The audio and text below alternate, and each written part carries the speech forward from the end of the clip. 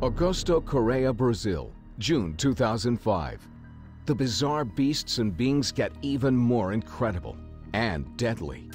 In the course of 2 months, 11 townspeople die suddenly and swiftly. Then, evidence shows the executioner is a fabled bloodsucker, a creature of the night.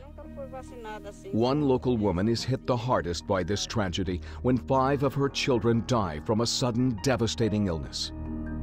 Closer examination reveals small bites on each child, pointing to a single suspect, the vampire bat. They drop in under cover of darkness and attack us at our most vulnerable. But are vampires real? The blood-sucking bat, Latin Desmodus rotundus, earns its nasty reputation with upper incisor teeth sharp as razors. These flying, blood-drinking mammals can pierce a sleeping victim's skin without waking them up.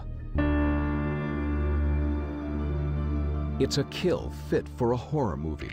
Once the wound is open, a powerful anticoagulant in the bat's saliva, aptly known as Draculin, is 20 times more powerful than any substance like it on Earth.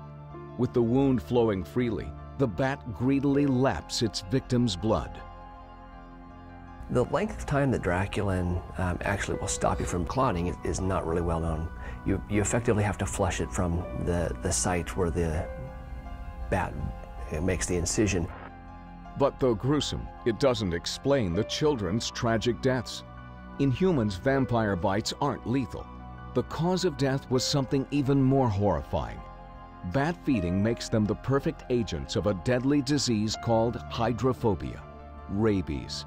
Though rabies can be cured if caught early, with bats, victims often don't realize they've been bitten until it's too late.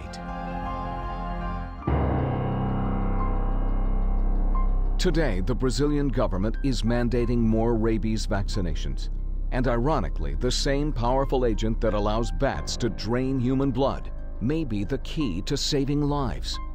Draculin may one day help heart attack and stroke victims, proving that vampire bats are a legendary creature to be feared and revered.